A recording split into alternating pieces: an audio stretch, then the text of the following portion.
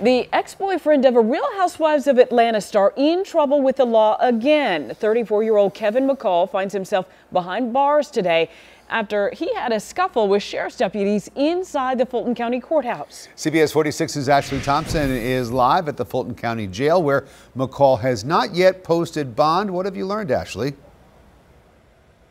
Well, McCall lives in Los Angeles, but he was in town for a child custody hearing yesterday. He said he had a private attorney coming to represent him in court this morning, but after about an hour and a half, he was assigned a public defender. I'm saying to you, as a black man, Don't pull all that race stuff from me. What you mean race stuff?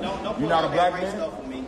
Singer and producer Kevin McCall was caught live streaming inside the Fulton County courthouse yesterday ahead of child custody proceedings. The 34-year-old shares a daughter with Real Housewives of Atlanta star Eva Marcel.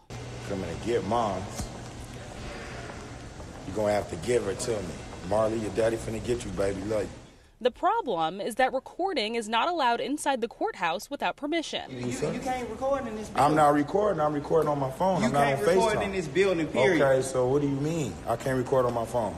Deputies say McCall refused to comply and got into an altercation with them, tumbling down an escalator and breaking one of the deputies' eyeglasses.